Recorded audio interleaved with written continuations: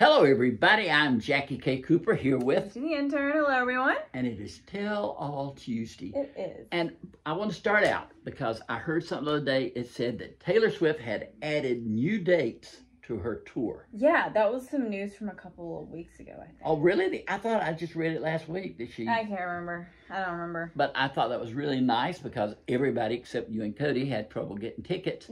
But y'all being personal friends of hers. Oh, yeah, personal friends. We talk on the phone every day, so. Then, these things come to my attention because they're so important to you.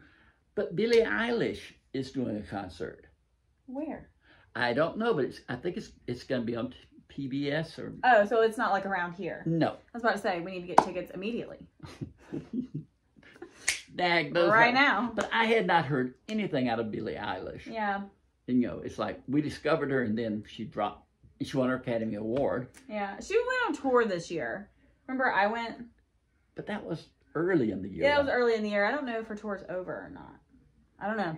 What about her brother? Is he still... With her? Yeah. But he's also an individual artist. Mm-hmm. You know. Haven't heard much out of him recently. But I just, you know, the name, it said Billie Eilish and it said at like some club or something. It was going to be a tape show. And, and I thought, hadn't thought of Billie in quite a while. Quite a while, yeah. But, miss her. Yeah, when this airs, Christmas will have passed. Yes. You'll be in Paris. I'll be in Paris. When you're watching this right now, I'm in Paris. I'll be in Perry, Georgia. But this has been at the movies. You know, Avatar. I love. You can go to YouTube and see my review of Avatar. I loved it, loved it, loved it. You know, it was just fascinating to me. One of the best movies of the year. We'll have to go see that. They released such a bunch of depressing movies. Really? Heavy subjects. You aren't seeing them. They're not depressing you. Somebody come the other day, they said, I want to go see a light romantic comedy. I said, there's nothing to see. Nothing to see. They're all dark and depressing. Yes, they're all about, you know, people's psychological traumas and, you know. That's not what I want to be hearing about during the holidays. Me either. I don't want to be depressed. I want to go and be entertained. Avatar just takes you into another world and, you know, you can escape. I'm going to have to go see Avatar. I didn't see the first one. But you can understand the second one without the first one. Okay. They give you just enough so you think, okay, that's what set that up and blah, blah, blah, blah, blah. I want you to see it. Okay. And then we'll do a hotel on Tuesday. We'll have to sit through, we'll have to find a day where we can sit down for 3.5 hours and watch a movie.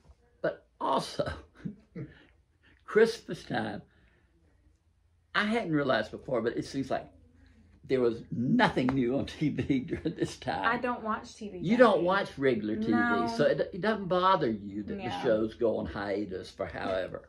Everything is going... It used to bother me. Oh, good. When I watched like Pretty Little Liars. Remember that era? I remember that. Yeah.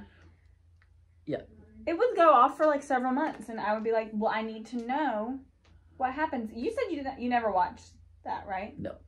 That was...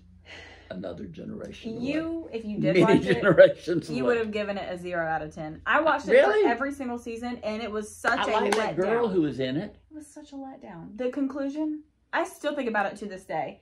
It went off in 2017, and they dropped the ball so hard. I will not give the name of the show, but I was watching a series on Netflix the other night. 8 chapters. You know, in the series, I'm watching them one right after the other, thinking, this is good. You know, this is good. And then I thought, okay, I'm at episode 8. This is going to wrap everything up, and I'm going to understand it. It ended with a cliffhanger. With nothing being resolved. Are you talking about that new? I'm not going to tell you. No, you can't tell me? I'll tell you afterwards. All right, afterwards, okay. But you sit there for 8 episodes. And it doesn't give you any conclusions. And it doesn't give you, I mean, you end, and I'm thinking, what if this thing doesn't get renewed? Yeah. And I'm going to have wasted all 8 hours on a story that's not resolved. Yeah, that stinks. It What's even worse is when you watch a TV show and it ends on a cliffhanger, and it doesn't get renewed for a second season. I'm talking about The Society. If anybody has seen The Society. The Society? Yeah, I need you to watch that. Who's in it? Ding. No idea.